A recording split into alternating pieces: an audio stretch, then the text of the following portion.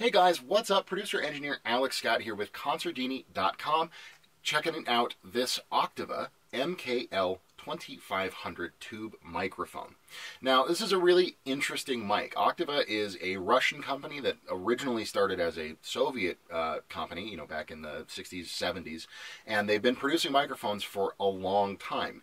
Now, because they are Soviet and were for many, many years exclusively sold in and around Russia, they do not have a massive following in the US. There's some guys who really like them, but they're not nearly as popular as some of the American or German brands are, like Neumann and Audio-Technica and stuff like that. But they do offer a lot of really, really cool microphones, usually at really great price points. So this particular one, the MKL2500, it is a tube mic. There is a tube in here. I'm not sure what type of tube exactly. It is cardioid only, so it does not have, omni or figure 8 or anything like that. It is just cardioid. But it's a very interesting sounding mic. It's a little dark, but in a really rich and pleasing way. It has characteristics that I almost would think of more like a ribbon mic, really velvety, rich lows and mids, a bit of a rolled off, darker, but still really sweet and clean top end. It's a really just cool sounding mic. It works on a lot of different sources. I used it as actually a drum overhead for years, a mono overhead over my snare, because it would really add a lot of room and body to the snare and the kick. It also works great on certain vocalists, especially if you have a really bright or sibilant vocalist, somebody with a lot of top end to their voice, or with really, strong enunciated S's. This mic works fabulously for that, because it does tame that top end a little bit and can help to bring out richness in a situation where you're finding a vocal to be a little thin or something like that. So overall, a great mic. Not, I would say, the most versatile mic necessarily, just because it does have such a unique tone, but when you need the tone that it has, when you need that for a source, it really can do wonders. So let's go ahead, head out in the tracking room, and give this mic a listen.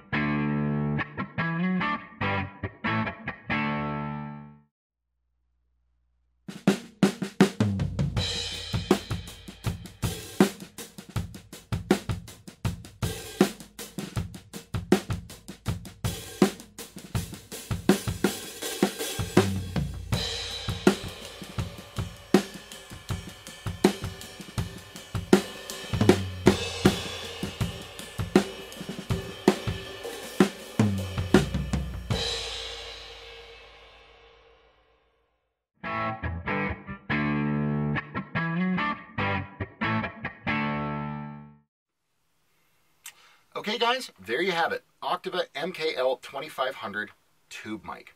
Now this mic retails, I believe you can buy it new from a few distributors, and it's around $1,000. But because this mic has been in production for a long time, there are lots of used copies running around out there for a lot cheaper than that. I got this one for $250 on reverb.com. So they're definitely, it's an affordable option for a mic. And at that price, it's cool. It's got character. It's got vibe. It really gives things a real vintage kind of feel to them. And especially if you pair it with a vintage preamp or a vintage style preamp, like I have my Neve 1073 clones here, it just does some really, really cool stuff. It really gives you a classic vibe to your recordings.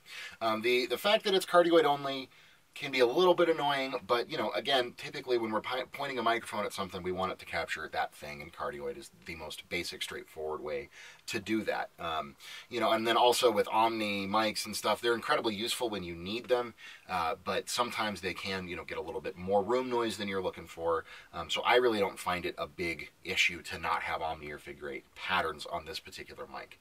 And again, not the most versatile. It is a bit source dependent, but when you can use its tone to your advantage, it's a really, really useful tool. So what do you guys think of this microphone, if you have heard one or if you own one? What do you guys think of Oktava mics in general? Do you love them? Do you hate them?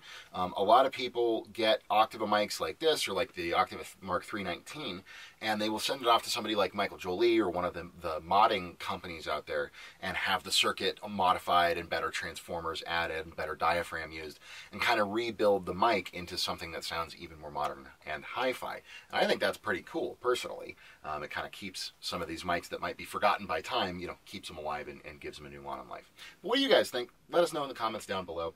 Again, my name is Alex Scott with Consordini.com. Thank you so much for checking out this review. Hope you enjoyed it, and we'll see you in the next one.